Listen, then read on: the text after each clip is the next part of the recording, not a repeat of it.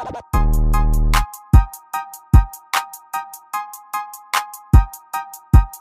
everybody, welcome back to In The Huddle. I'm Jillian Kushner. Sorry I wasn't able to film again last week. I got sick with strep, I know. So I've been all struppy and that's just dandy. So finally feeling like myself again so I can film. Today we're going to talk about basketball basics part 2. We're going to talk about the positions and what they do and who plays what and all that fun stuff. So before you go, please subscribe below and keep watching to find out what everyone does in basketball. Okay, so first of all, I mentioned this in the last video, but there are 5 players on a basketball team. 5 starting spots, there's 5 positions, and here are the 5 positions. You have the point guard, shooting guard, small forward, power forward, and the center. All these people do different things. Like I mentioned in the last video, all of these positions have changed as to what they do. The game of basketball has changed immensely. Like, you kind of can divide it into like 2 distinct eras, and you know, you can have a center nowadays, compare him to like a great all-time center, and you're like, wow, these people do completely different things. The game has changed, keep that in mind, but we can talk about what these players are supposed to do at these positions and who plays these positions now. So first, let's start with the point guard. I feel like the point guard is a position that just really hasn't changed. The people who play it, kind of like the look of the players has kind of changed. It's usually like, I'm not going to say a smaller player, but it's not like some massive guy, but you have seen great all-time point guards that are kind of bigger. So point guard, I guess, is smaller nowadays, but what a point guard does has stayed the same. They're really the ball handler. They're the passer. They often lead the team in assists and steals, stuff like that. They're little, they're quick. Well, nowadays they're little and quick, but that's just what they do. You know, they're the ones who bring the ball out through midcourt, stuff like that. They're just the ball handler. They're kind of the people controlling the scene, passing the ball, making sure they find the open man, all that good stuff. Like I just said, they usually lead in assists. A good example of a point guard nowadays is Chris Paul on the LA Clippers. A great point guard. Like I said, he really fits the bill. Little, and by little, he's still like 6'5". No, he's not. He's like 6'3". Obviously huge compared to a normal person, but little in the scheme of basketball, if y'all get what I'm saying. But he's a fantastic point guard. Definitely going to be a Hall of Famer. The next person we have is the shooting guard. Shooting guard is just, they're the shooter, usually best from like the 3-point area. This position kind of has changed. I don't think the shooting guard is like the strict position anymore. It's really like fluid and can really do whatever. You shoot from wherever you want to, wherever you're open. They're just kind of known for great shooters. Honestly, the biggest person I can even mention who's a shooting guard is Kobe Bryant. That's a shooting guard. He has really taken that position to a new level. I wouldn't hold every shooting guard to his standard because that's a really high standard to fit, you know, that he has set the bar a little too high, but he is a shooting guard, can shoot from every position. As we saw in his last few years, he became really strong from beyond the 3-point arc. So, you know, he's just, that's what he is. He drives to the basket, he can do whatever, he's good in the paint, he's good from 2, he's good from 3, he's good from wherever. That's a shooting guard. Kobe Bryant is that man, and wow, I really miss watching him play. Wow, I miss that.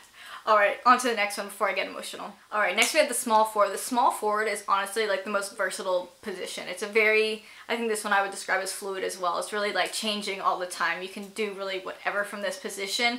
It's just about being versatile. Like, if you want to be a good small forward, you have to be versatile, point blank. They're usually pretty good at like drawing fouls, getting to the line, that type of stuff. That's just what a small forward is good for. But like I said, it's just really about versatility. These guys are usually bigger.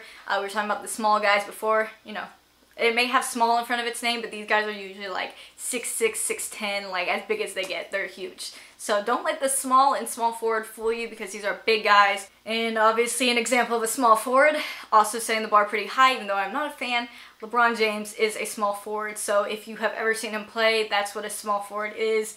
Again, he sets the standard like really high, but he is a small forward by definition. Next we have the power forward. So now we're getting to the big men. So power forward and center, those are like the real big men, alright? Those are the guys, they're blocking, they're doing that type of stuff. So that's what a power forward does.